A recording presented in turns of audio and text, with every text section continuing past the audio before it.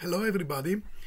Today I want to show you how to collaborate with Github on a project that is in fact a fork of an external project, an external done by someone else. The first thing you have to do is to locate the software you want to work with. In this case, I will select the software MLPack, a scalable C++ machine learning library that is available on GitHub. This is the page of the software. You can see the main files and the main commits, but what you want to do is to have your own copy of this code so that you can work on it without, of course, interfering with the mainstream development taken care by the developer of this library. So the first thing you have to do is to fork the project.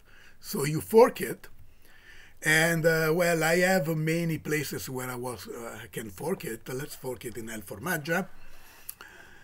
You have to wait just a few seconds that GitHub forks the repository. Now you have your own copy, you see, in my case it's L4Maggia MLPack, of the software. The second thing you have to do is to clone into your local repository the version you have just forked. So you just go here, you select, then you go to some places and you do git clone.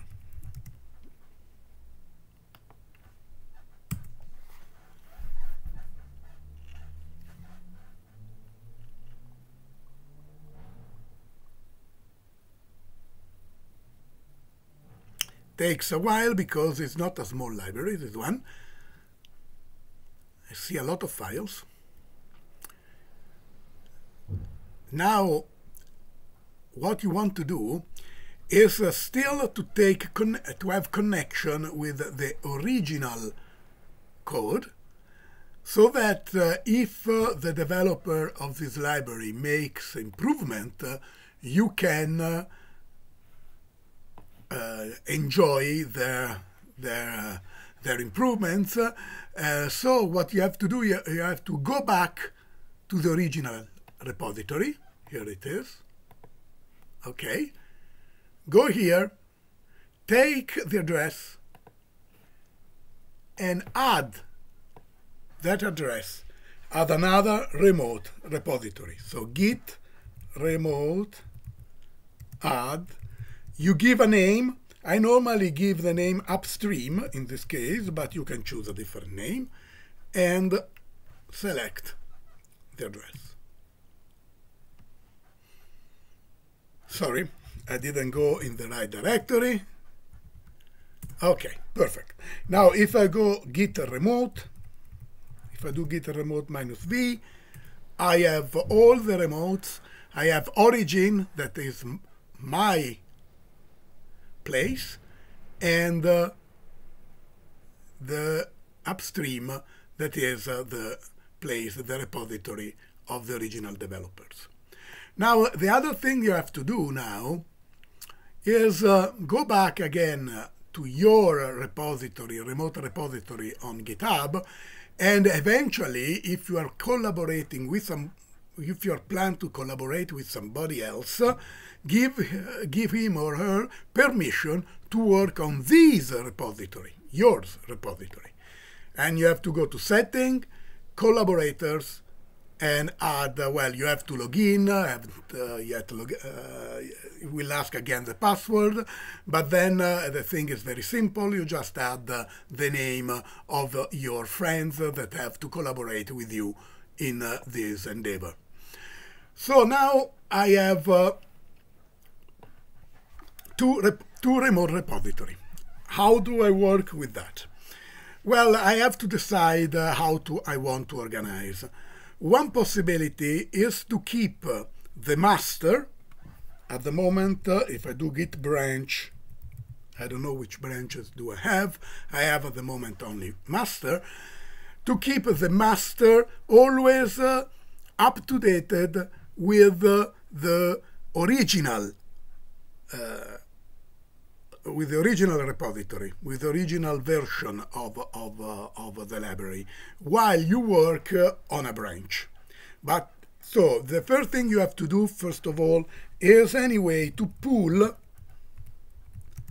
the upstream so that your Git will get information about all branches and all code in the upstream repository, because it is true that your fork is just a copy of the upstream repository, but your local Git doesn't know it. Okay, so you do git pull upstream, and you see now if I do git branch -a, I see that I have now two types of remote repository that I'm linked with. Origin, that is my repository, the one in my connected to my username on GitHub, and upstream, that is the original one. And I have in particular remote upstream master as well as remote origin master.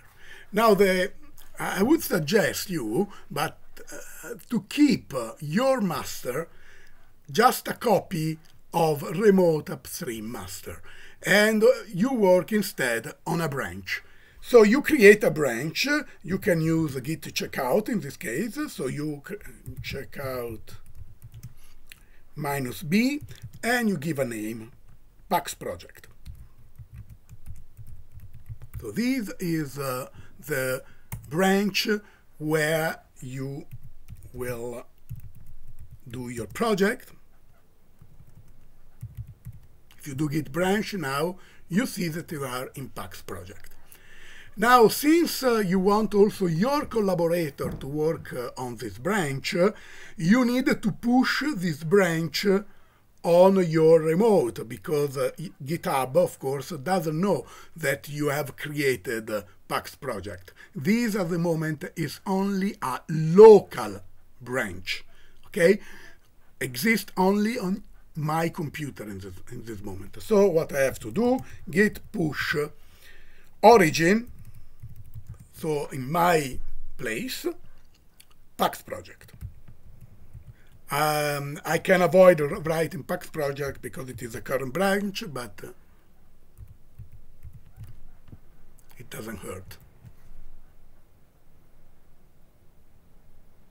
So now what you see that you have created a pull request for Pax project on GitHub, but in fact GitHub has created the new branch. The new branch, Pax project, that is connected to Pax project because the two branches have the same name in the remote repository and locally. What your friend, your collaborator has to do, very simple, has to go to GitHub, to your copy, your fork of the repository, get that, and now I pretend to be another person, okay? So I have to create another directory.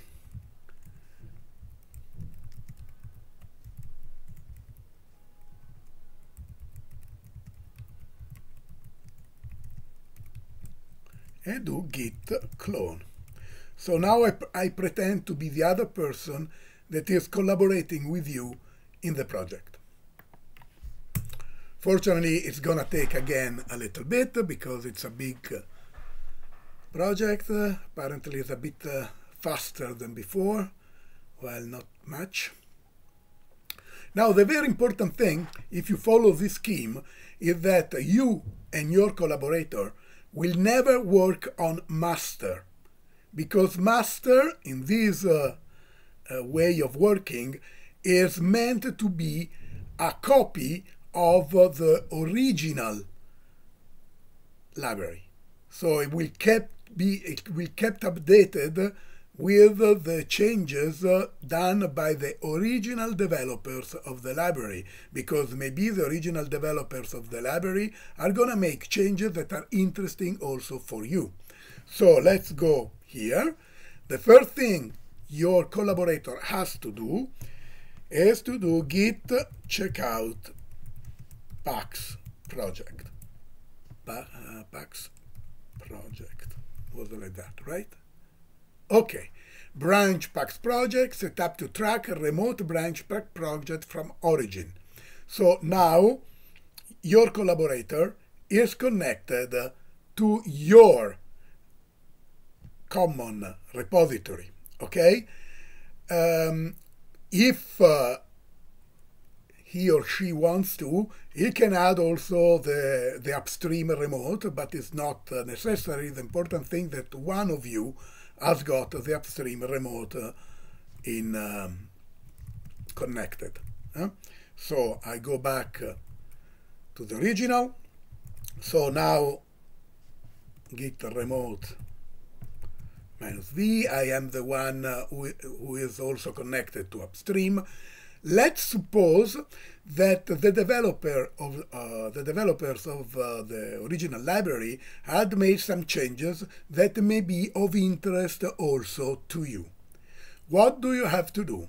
You have first to go back to master. This is a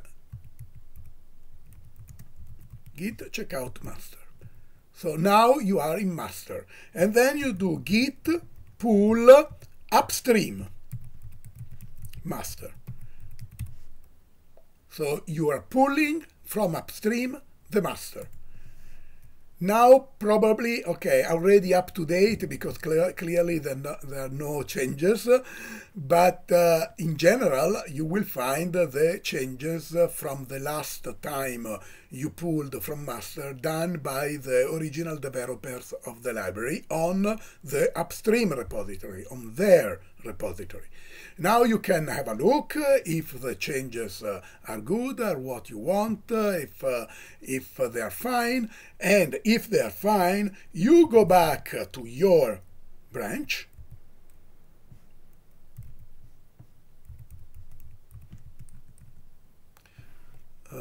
what was the name? Pax project, here it is.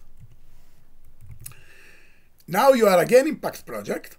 If you are happy with what the developers have done on master, you just do git merge master. Okay? Now nothing happens because of course nothing has changed, but in general you will do a merge. If you are interested not in the whole master, but just getting from master some files, because you are just interested in a bug fix in one of the file of the upstream repository, you can do git checkout master, but now you add the name of the file.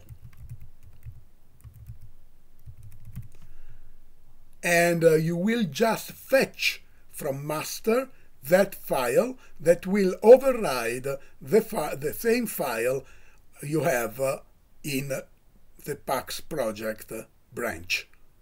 Okay? So it's rather simple. Now you can work on your own branch, do whatever you want, create other branches if you need. You don't touch master. Master is only used to communicate with upstream. I think that this is the easiest way to handle this type of situation.